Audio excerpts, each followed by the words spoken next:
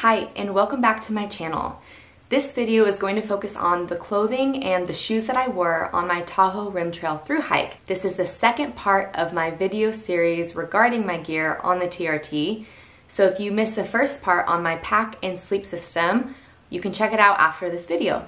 I started with a Patagonia tank top to hike in, but I wound up having to ditch it for a shirt that was covering my shoulders. It was pretty hot out and I was sweating and the pack straps were rubbing on my skin and it was extremely painful. I learned that I always need to wear shirts that cover my shoulders, but I do know other people that wear tank tops when hiking and they don't have a problem. So just like I mentioned in the video before this, my clothing and my setup is not a one size fits all. What works for me may not work for you. So I actually wound up hiking in a sleep shirt from Karitra. I don't know if that's how you say their company name, but that's how I say it. And then I wore a Patagonia sports bra.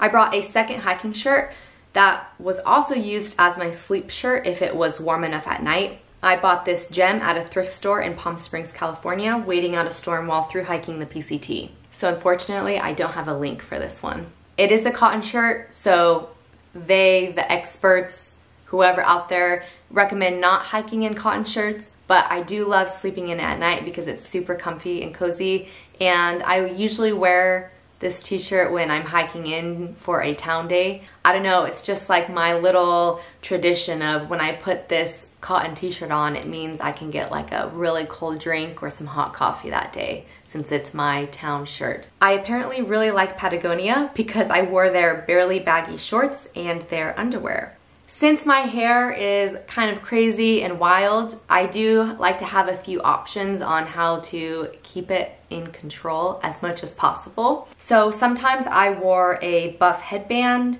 or various hats. This particular one is an Arc'teryx cap and I absolutely love it. And then if it was cold, then I would have a beanie.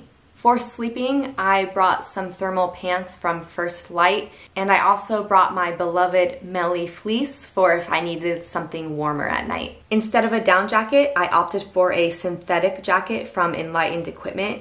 This is the Torrid Apex, and it gets a thumbs up from me. I absolutely love this jacket. I wasn't sure how I was going to feel about bringing a synthetic jacket versus a down jacket. I still love down jackets, but I really, really loved this jacket from Enlightened Equipment. If it was pretty cold, then I would bring some Darn Tough socks to sleep in, and also I would put socks on if my feet were extremely dirty and I didn't want my feet bare in my sleeping bag. Although I am known to get pretty dirty on trail, I don't want to get my sleeping bag dirty, so I often wore socks at night even if it was pretty hot outside, just so I didn't get my dirty feet all in my sleeping bag. But speaking of socks, let's move on to the socks and shoes that I wore when hiking. Foot pain is something that all hikers will face at one point.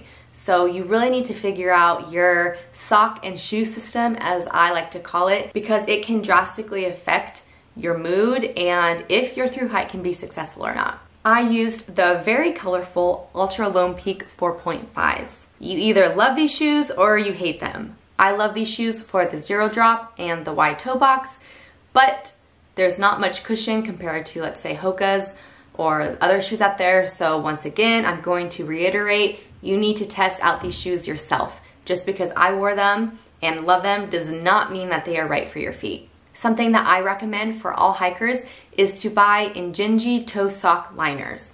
So what I do is I put these toe socks on and the liners are thinner than a normal sock. But the fact that they're separating my toes from rubbing on each other have saved me so many blisters. Then I like to put a thin sock on top of the liners if needed, which I usually just do anyway, maybe out of habit, but that helps prevent extra friction from my feet to the shoe. And I rarely ever get blisters, so I really feel like this system has saved my feet from just these horrible blisters that I have seen hikers get. Then you can't forget about the fun gaiters from Dirty Girl Gaiters. These lightweight gaiters really help prevent rocks and sand and dirt getting into your shoes and your socks, which that can in turn give you blisters because of all the rubbing. So for me, this is a fantastic setup for my feet. Now, my feet still hurt I'm not saying that I go hiking for miles and miles without any pain, but for me, this setup makes my feet feel the best at the end of every day. And finally, I tried new camp shoes this hike. I used the Teva Original Universal Sandals. They were great camp shoes for me and I really liked them,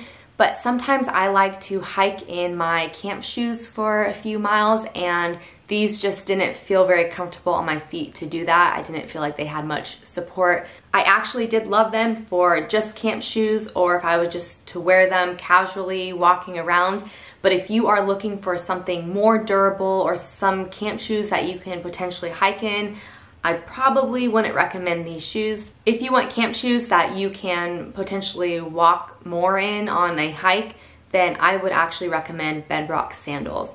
I brought those on my Pacific Crest Trail thru hike and those are fantastic shoes.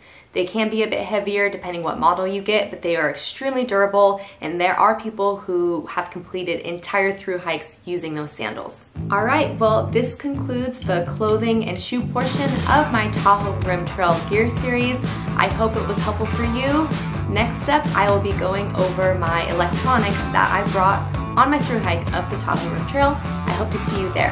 Have a fantastic day and, like always, happy trails.